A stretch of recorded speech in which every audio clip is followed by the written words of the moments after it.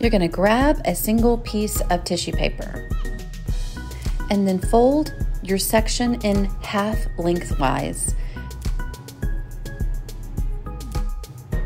Repeat this by folding it again in half. Once you have your tissue paper folded in half both directions, you're going to take a pair of scissors and trim both folded sides down the seam. All right, now you should have 4 separate sheets of tissue paper. Begin folding your tissue paper about 1 inch at a time in rows, backwards and forwards. So one direction, flip the paper over and fold it up the other direction, and so on and so forth to create a fan-like shape.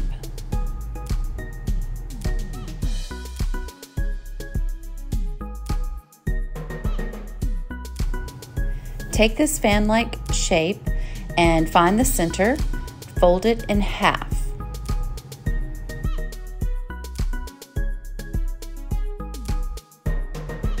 Trim the tip end of your piece into either a point or a rounded corner shape.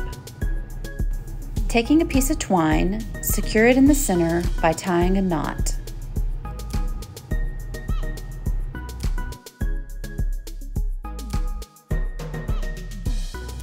Take each section of the bow and separate it by pulling it towards the center. Repeat this until all sections of your bow are separated. This will create a fluffy bow you'll love. Now you can use the twine that you used in the center to secure your bow to any gift bag or package of your choice. These are awesome to create just an added pop to any gift for any occasion.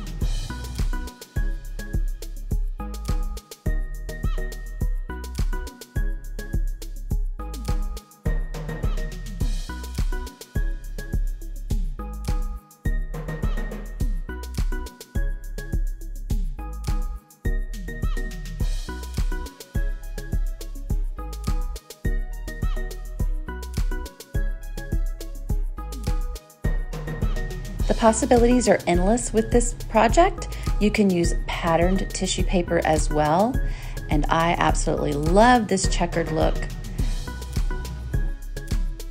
So you'll begin just like you did with the other by folding your sheet of tissue paper in half lengthwise. Repeat the process by folding it over again.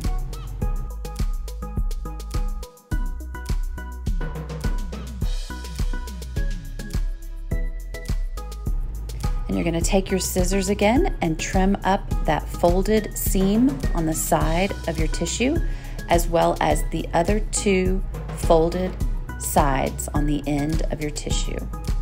This is going to give you all of your separate sections of tissue paper to work with.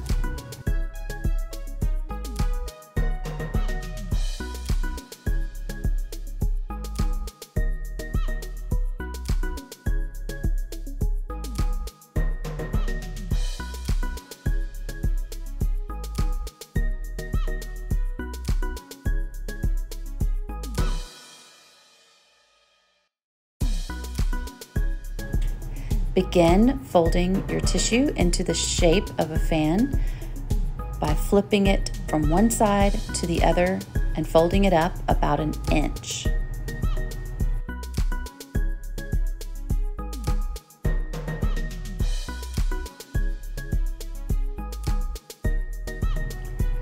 Fold your fan in half and trim it with your scissors in the shape that you desire, either the point or the rounded tips.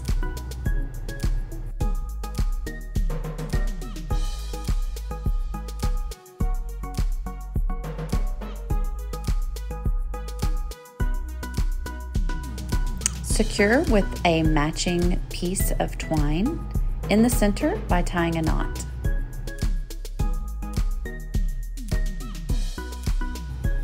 You can always secure your bow to the package before you separate the pieces of tissue.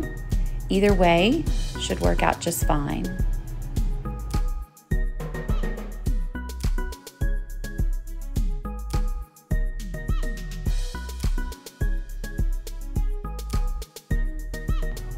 You can make these bows in any size you like.